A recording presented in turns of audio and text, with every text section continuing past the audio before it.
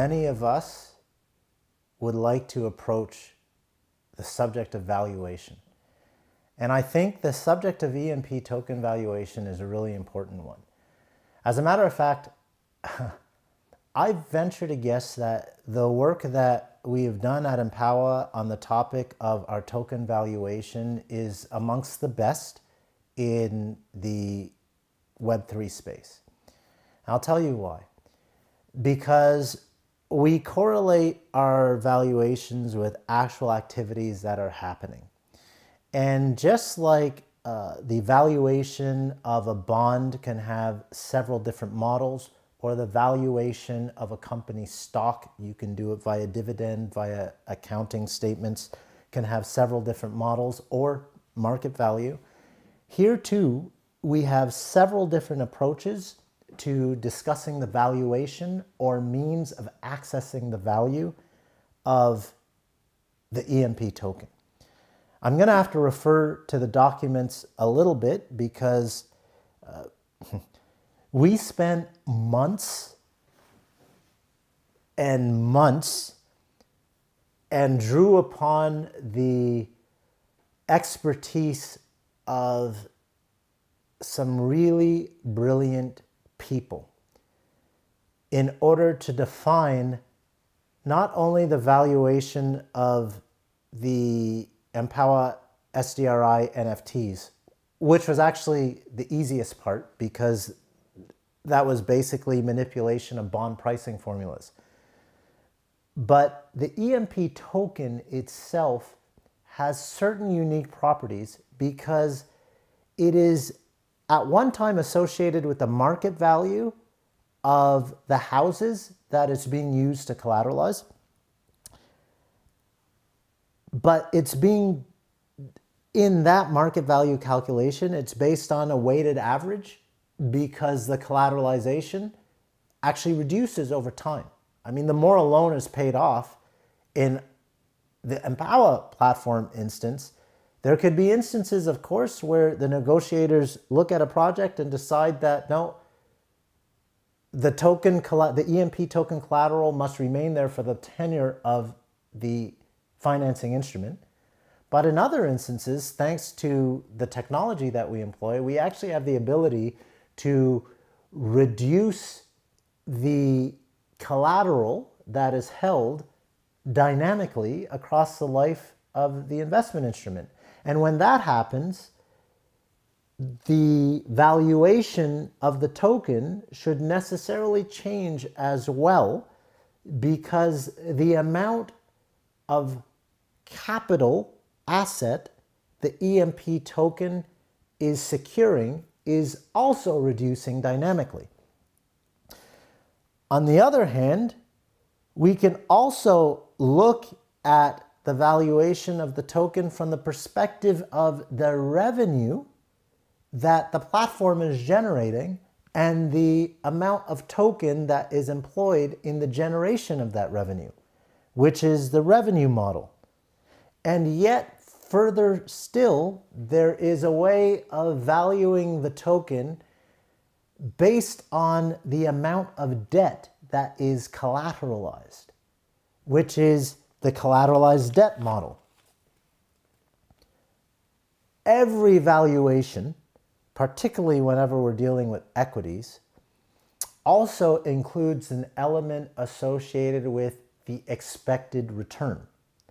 So there too, we have an expected future return model for the valuation of the EMP token.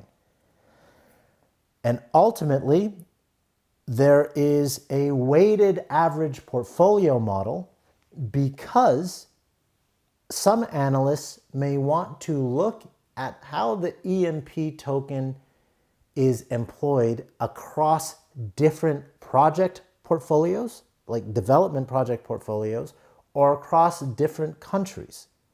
So in that instance, we'd be using a weighted average portfolio model.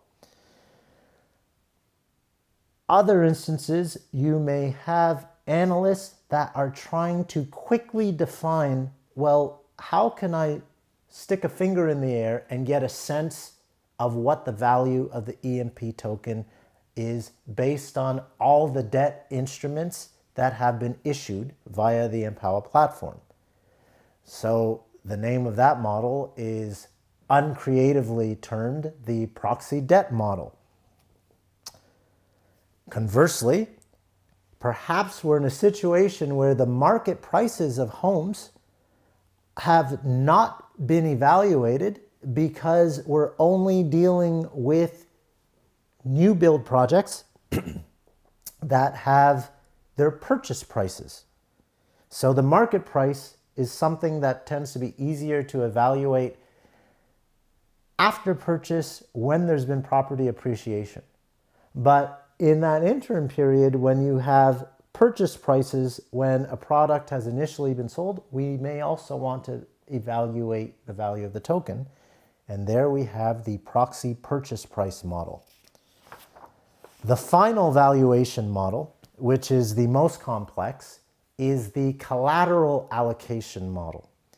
And the collateral allocation model basically looks at the market value of the property and the collateral associated with that property on a weighted average across all the projects, plus the amount of EMP that is actually being utilized.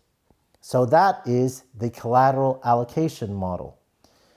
But I've mentioned many models, and one would say, well, how come you can have so many different models? How do you know which valuation is right? Well, actually, there's one model I left out, which was the actual market price model, which is based on the market price of the token. However, in early goings, the market price will tend to be incorrect, because if there isn't sufficient liquidity, the market price is not actually going to reflect the fundamentals. And anybody who would dispute that and say, well, if the market price says this, that must be the value, then they haven't really done work with private companies, because the market price, even though a private company is not traded, the market price is based on what people are willing to pay for that company. Just because it's not traded on an actual index doesn't mean that company has no value. But the critical thing we have to look at is all of these models are generally different ways for traders and analysts to get a sense of what the fundamental value of one single EMP token is. And if done precisely, you're going to find that there is a convergence. So what is that convergence? Well, that convergence theoretically is the Empowa platform value. I'm going to read this. So the Empowa platform value is basically the total market value of all houses in the Empowa ecosystem times the proportion of each house or the debt associated with each house collateralized by EMP. The reason why we make that adjustment is because we're particularly interested in the amount of value that is affected by the EMP token. We cannot claim value associated with the EMP token when the EMP token has not been employed. So we have the total market value of all houses in the Empowa ecosystem times the proportion of each house collateralized by EMP plus the net present value of the cash flows generated through the platform fees. And I'm not sure if you recall, but the platform fees included the underwriting and issuance fees, transaction fees, direct broker dealing fees, qualified broker dealing fees, and asset under management fees. Collectively, these fees and valuations determine what the value of the Empowa platform is, and by corollary, determine the market value, or rather, determine what the fundamental value of the EMP token is, and traders can use that to ascertain whether the EMP token is trading at a premium or a discount to the market price.